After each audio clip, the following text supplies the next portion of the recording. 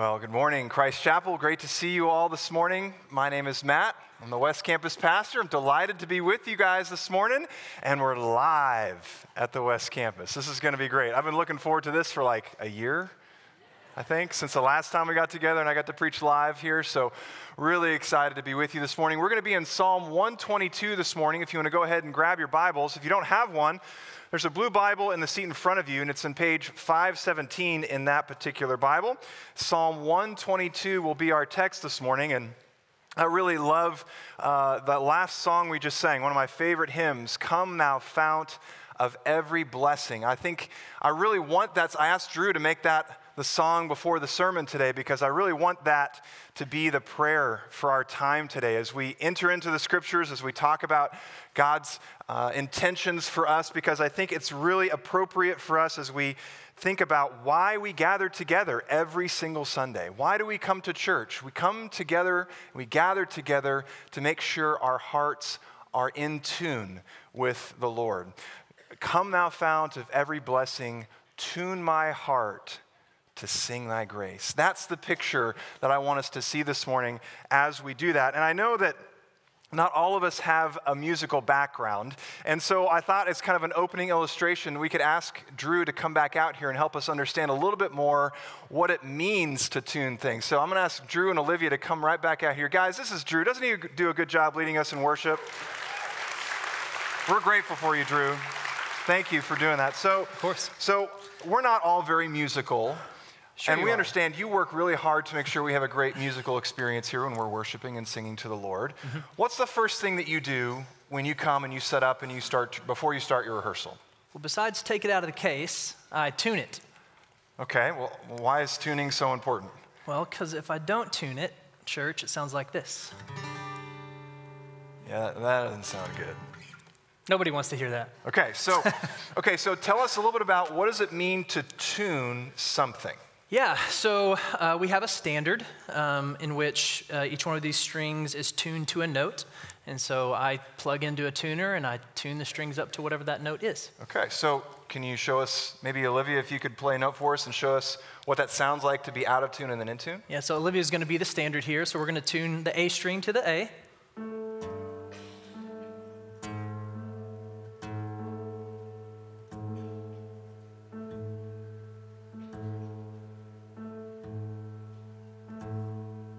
Okay, let's hear the D.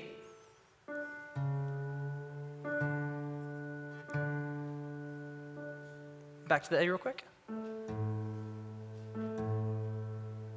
then hopefully it should sound a little better. Much better. So yeah. I guess when Robert Robertson wrote the words, the lyrics to the hymn, Come thou fount of every blessing, tune my heart to sing thy praise. This is the picture he had in mind. I think he did. Very good. Thank you, Drew. I appreciate it. Of course. Thanks, Olivia. Yeah. Tell him thank you. Yeah. So our hearts are all a little bit like the strings of Drew's guitar. We desperately want to make good music, but just like the song says, we're prone to wander. Lord, I feel it. And we wander out of tune. We want to make good notes, but a lot of times it just kind of doesn't come out that way. We need to be tuned, but we can't tune ourselves. We need a standard that we can be tuned to. We have to put ourselves in a position where we can be tuned because I'm not the standard.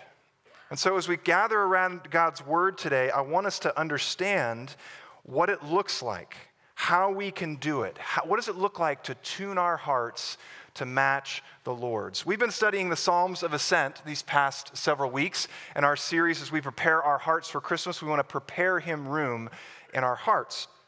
And these songs were songs that the nation of Israel would sing as they came up from Galilee, as they came up from the coast. They made their way to Jerusalem. These were series of songs that they would sing along their journey, and then once they got to the temple, they would even sing them as they went up into the temple itself. This song that we're going to see today, Psalm 122, is unique because unlike most of the Psalms of Ascent, it's focused on the place of worship and how worship takes place rather than the worshiper himself or herself. So the question I want you to see here, or the thing I want you to see this morning, is that how does a psalm that, as you'll see, is about Jerusalem? This psalm is about the holy city, the city of God, Jerusalem. How does a psalm about the city of Jerusalem teach us something about how we can tune our hearts to sing about God's grace in our lives and why that is so important? And I think that the reality is that God has been tuning the hearts of his people for centuries. He's always been tuning our hearts, and the primary way that God does that is by gathering his people together for worship. Okay? That's our idea this morning. When we gather together to worship God, it tunes our hearts. When we gather together to worship God, it tunes our hearts. Sunday mornings are like a tuning fork for our hearts. You know, we go out in the week and we're out in a world that's teaching us and tuning us to all different types of realities and truths.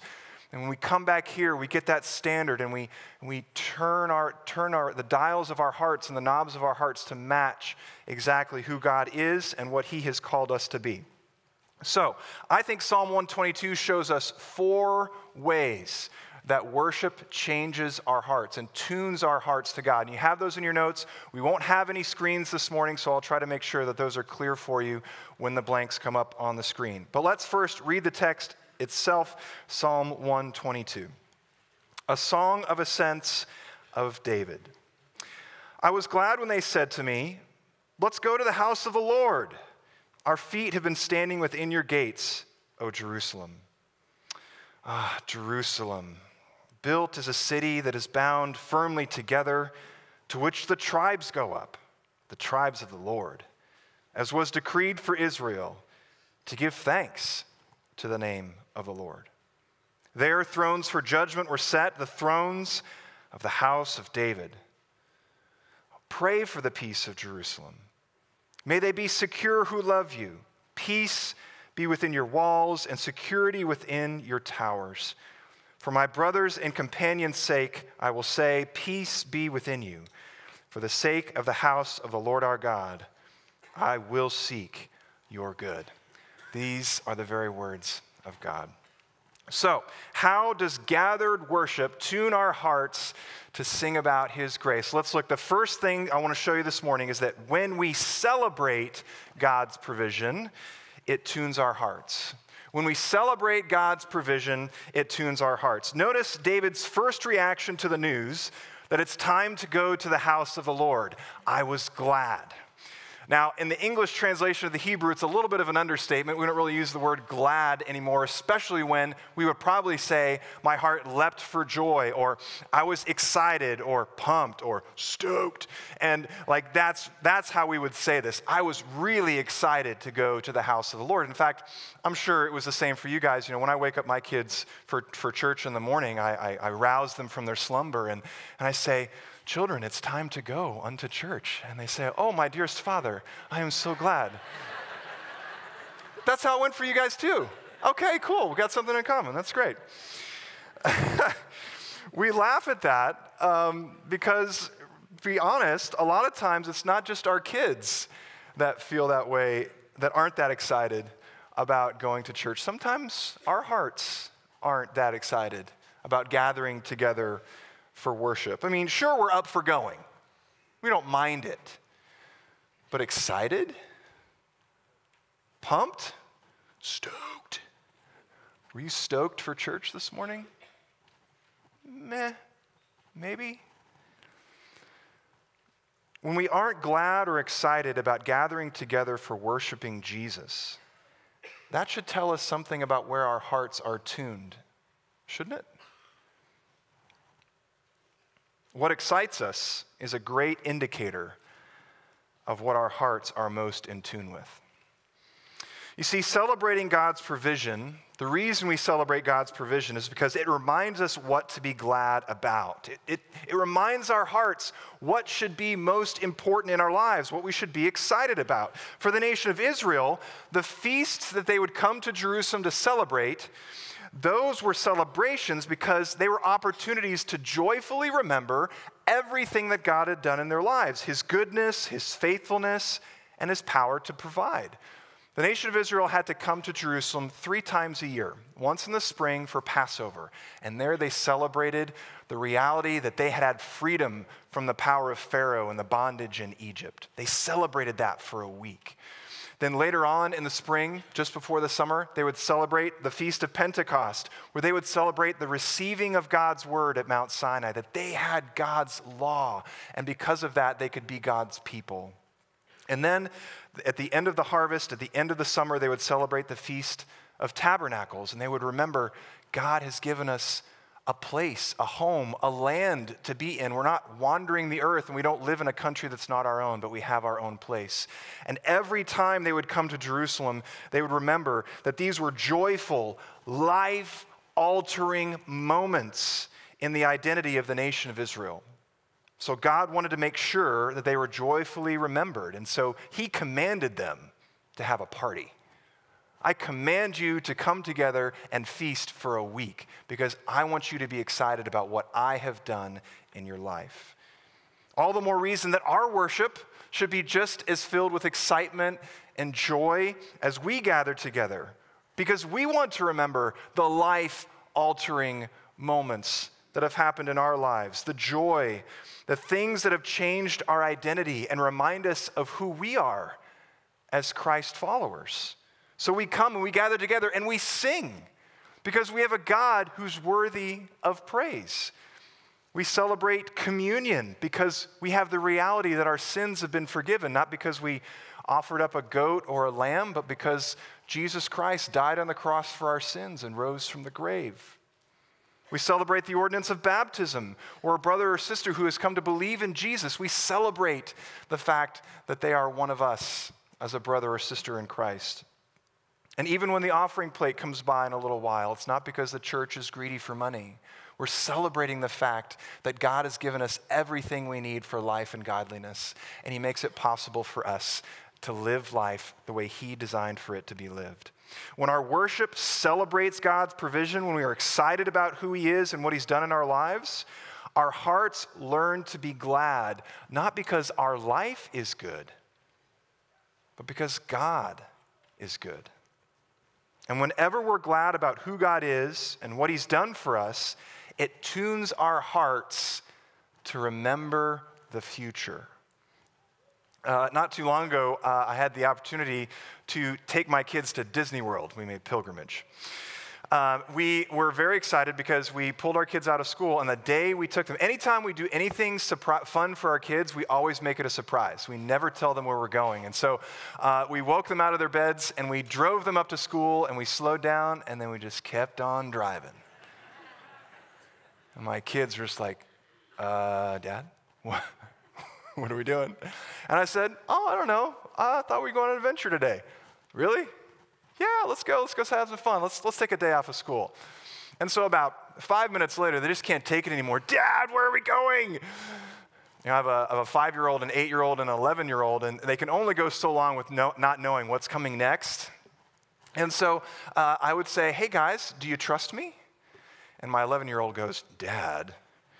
Because every time it's a surprise, I always say, hey, do you trust me? Because I want them to learn that basically anytime I don't tell them where they're going, it's usually like we're taking them to Dairy Queen or Brahms or, in this case, Disney World. Like, it's always a good thing. If you'll just trust me, I will lead you to something that's good. And we're far more likely to follow Christ into the uncertainty of tomorrow when we have regularly celebrated his faithfulness to us in the past. That's what I mean when I say, remember the future. Because when we remember what Christ has done for us in the past, it helps us to celebrate his faithfulness to us, even though it hasn't happened yet. And if you think about it, Jesus Christ has died on the cross for our sins. He's risen from the grave while we were still sinners. He did those things for us. If he has taken care of the bigger issue of my salvation, surely he will take care of the lesser thing of whatever's going to go on in my life tomorrow. If he's provided for me in the past, and I celebrate that, that helps me to walk into the future with confidence. Oh yeah, God, you're good to me. I forgot. I wanted to control things. Thank you for reminding me. Friends, our worship must be filled with excitement about who God is and what God has done, or else our hearts are just going to go out of tune. I mean it. I really mean it. I mean, which would you want your heart to be more excited about? Getting tickets for the Big 12 championship game yesterday and gathering together with a bunch of fans to sing on a team, or gathering together for worship this morning? Now I'm firing shots. I'm sorry. I'm preaching. They give me once a year to do this, so I'm going to fire my shots. But I want us to be excited about gathering together, not because our lives are in good shape, but because we have the risen Lord Jesus, and we get to praise him every week, and that tunes our hearts to sing about his grace to us. Celebration is a great tuning fork for our hearts. But as we keep reading here in the Psalms, only through verse 1, we better get going here. When we draw near to God, it tunes our hearts as well. That's the second blank. If we draw near to God, it tunes our hearts. Look a little bit. He says, let us go to the house of the Lord. Our feet have been standing in your gates, O Jerusalem. In those days, Jerusalem was known as the house of the Lord because that's where God's temple was located. And God had told the nation of Israel that wherever his temple was located is where his presence would dwell, his localized presence on the earth. And so it made Jerusalem a very special place for the Jews as they would come up to celebrate these feasts. It was a sacred place, an exciting place. You couldn't just offer a sacrifice to God in your backyard. You couldn't just go to the town square in Galilee and go, hey, let's do a sin offering for our town. The only place you could make offerings, sacrificial offerings to the Lord, was at the temple in Jerusalem. You couldn't do worship far away. It had to be close up. And as they came to Jerusalem, they were drawing nearer and nearer to God. And as they drew nearer and nearer to God, they were also drawing nearer and nearer to each other. That's why it says in verse 3 that Jerusalem is built as a city that is bound firmly together, which the tribes go up. Jerusalem was a city designed to get a lot of people in a really compact place, in this case, for worship. Drawing near to God tunes our hearts because proximity always reminds us of who we are. Just a few weeks ago, I got a strange, unexpected email from my old high school football coach. I grew up in Plano, Texas, on the north side of Dallas, and I was the member of the Plano Wildcat football team, and we won our last state championship in 1994. So back in 94, I got to play on that team. And that's the last state championship that high school has seen. And so my coach sends us an email and says, Lance, get over here. It's been 25 years since that state championship. Whoa, that's a long time. We're going to do a thing at the beginning of the game, the coin toss. You guys are going to come out and do this great thing. It'll be fun. I was like, okay. So I come on out and I see these guys, about 20 of us show up, and these guys I haven't seen in 20 years. But as soon as I walk in that locker room and I walk down the tunnel and I got out on the field, it was like, whoa. I'm 17 again. Like all the memories just came flooding back. The sights and the smells and the sounds. And I realized as a 40-plus-year-old man, I looked back and I was looking back at my 17-year-old self and going, man, I became a man here. I learned a lot of really important things about who I am. I became a Christian as a result of a lot of my sports experiences. And it just rushed back all over me. And it was no different for the nation of Israel as they came up and they got into Jerusalem. They got into the gates, and then they got to the temple. And then they went up on the temple. The sights, the sounds, the smells. At Passover, they're sacrificing who knows how many lambs. It smelled like all these things would come back, reminding them of who they are. It was centering, grounding, reinforcing. And I'm hoping that when you come into this place, into this room, and sing the songs and hear the word, it has the same effect on your heart. But we also have to acknowledge that the reverse is also true with proximity. When God is out of sight, when God is out of mind, when God is far away, that's when we're most prone to wander, The world that we live in is constantly trying to tune us to its pitch. And our own sinfulness leads us towards doing things our way instead of God's way. And we make some pretty funky notes in those moments when we've wandered away from the Lord. And in those moments, in our weaknesses, and in those moments in our sin, God's not off standing to the side going, when are you going to get back over here? Hurry up. That's not the way he relates to us. He's not waiting for us to come groveling back to him. In fact, it's quite the opposite. God has always been drawing near to us first. When you think about the entire story of the Bible, and you go back to the garden of Adam and Eve, God was walking with them in the cool of the day. His house was with Adam and Eve, but we chose to be distant from him. And so we were cast out of the garden, and we were wandering essentially as a race. We were kind of homeless, distant from God, separate from him. And was that okay with the Lord? No. He said, I want to be close to you. So he told Moses, I want you to build a tabernacle for me, and I'm going to travel with you wherever you go as you wander until I bring you into your home. And so they built the tabernacle. But can God dwell with his people in a tent? Well, no. So he brings them into the promised land and establishes them as a nation and says, go ahead, let's build a temple, and this can be the place of worship, ground zero for where God can be God and his people can be his people, and they can minister to the nations around them. But because of the disobedience of Israel and their unwillingness to follow the Lord, that temple was destroyed twice. And so God said, okay, well, fine. I will come and dwell with them myself. And he pursues us even further. He comes to Mary and says, beloved, you will bear a son, and his name will be Jesus, God with us, and he will be the Savior of mankind. And so Jesus comes and lives among us and shows us life the way it was meant to be lived. And we played some funky notes again, and we crucified him. But praise God, he rose from the grave, ascended into heaven. He's now seated at the right hand of God the Father. And we're distant from him. But he's given us his Spirit that indwells us. So now that when we come together, the Spirit of God that indwells each of us now builds us into a holy house, a temple for the Lord.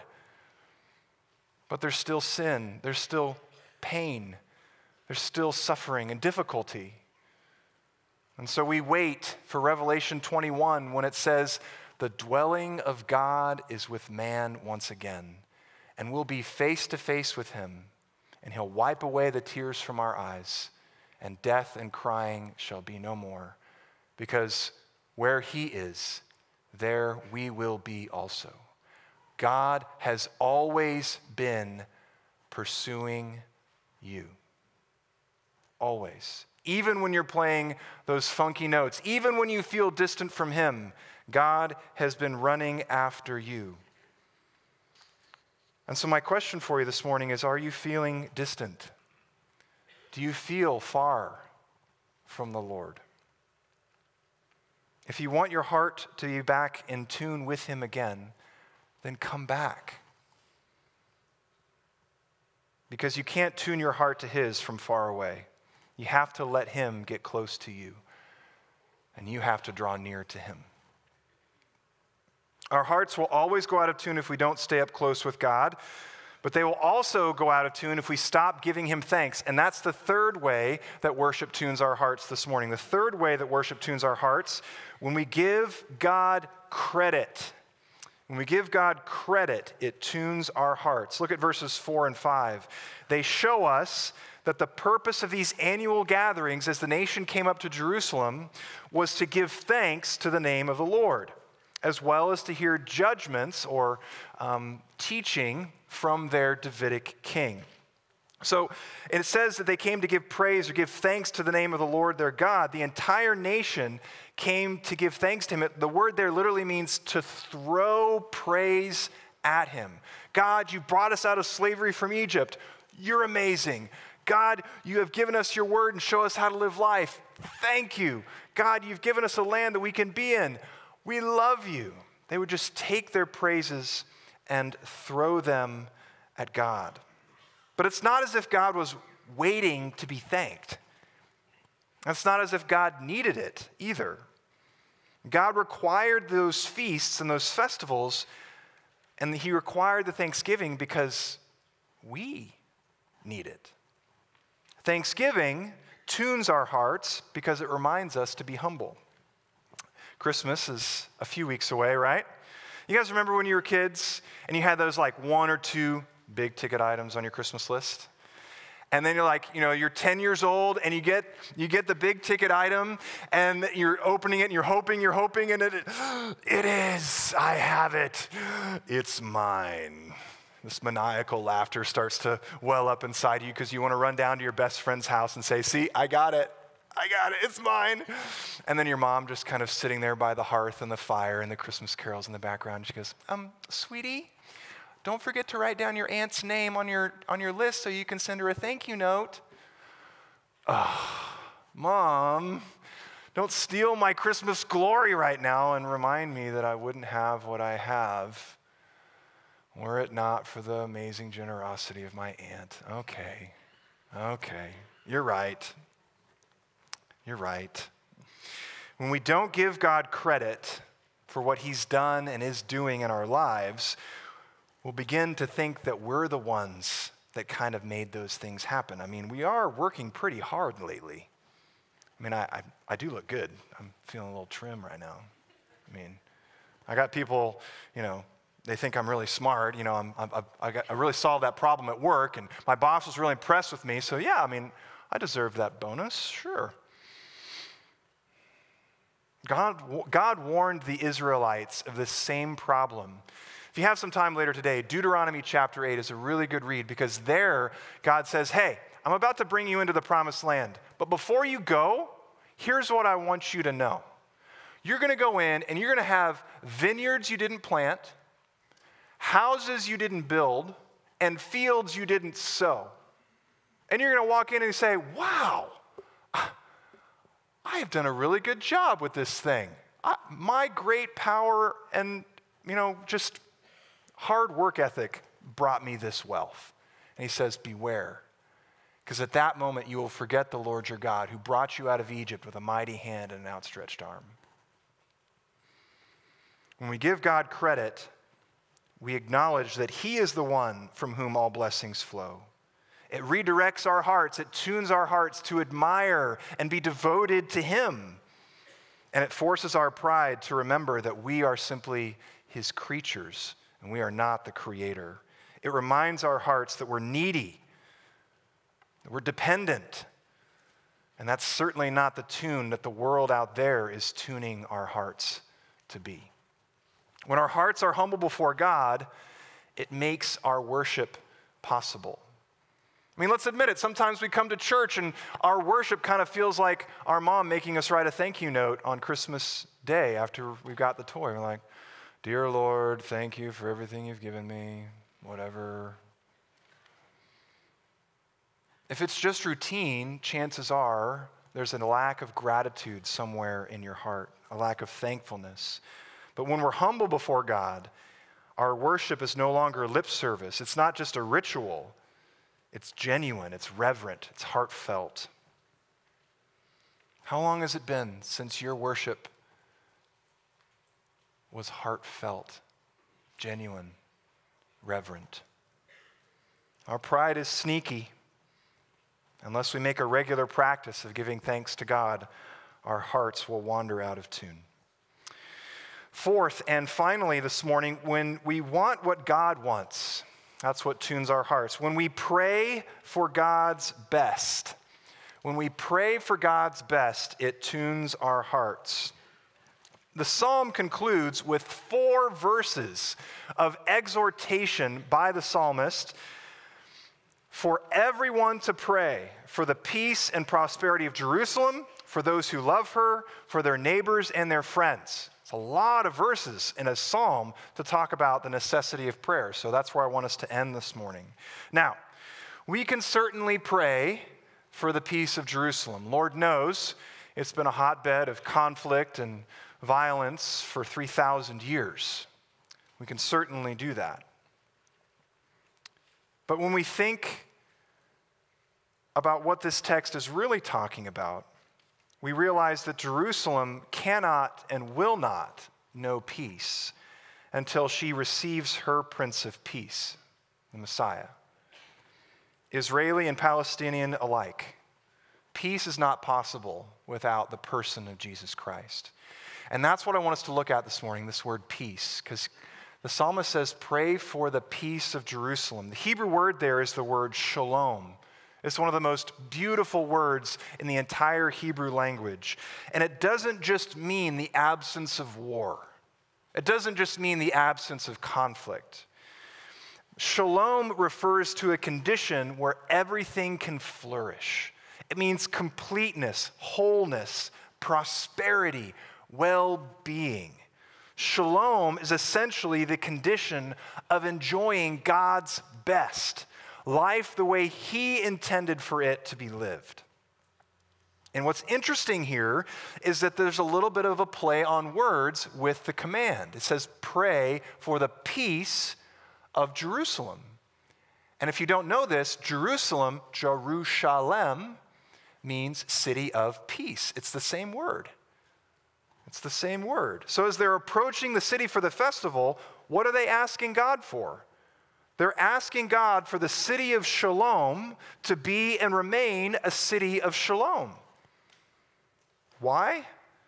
Because the peace of the nation was directly tied to the peace of God's city, of God's house, Jerusalem. The people wanted peace, and God wanted peace. So here we have a great example of God's people asking God not just for what they wanted, but also what God wanted as well. God wants everyone to have peace that He has to offer. Prayer tunes our hearts because prayer aligns our hearts, aligns our wants with God's. Have you guys ever read one of the Psalms of Lament, where the psalm begins with the psalmist saying, Lord, my life is terrible. Why have you done this to me? Why don't you help me? Why am I suffering here? But by the end of the psalm, the same psalmist is saying, Lord, I trust you. You are worthy to be praised. You are high and lifted up. How is that possible? It's amazing and fascinating to me that prayer is one of those things that can actually tune our hearts while we are praying. Have you ever done that? Just like the psalmist, you started out your prayer praying for one thing, then halfway through you find yourself praying for something else, something better. That's why prayer is so transformative, because when we're praying, we're realizing a few really important things. Number one, even though we're not God, we're His, okay? And if I'm His, then He's going to take care of what is His. He's going to take care of His own. And if He's going to take care of His own, then I want whatever He wants, because He knows what's best. I would rather His will be done than mine, because He will bring about what is best, not just for me, but for His entire kingdom.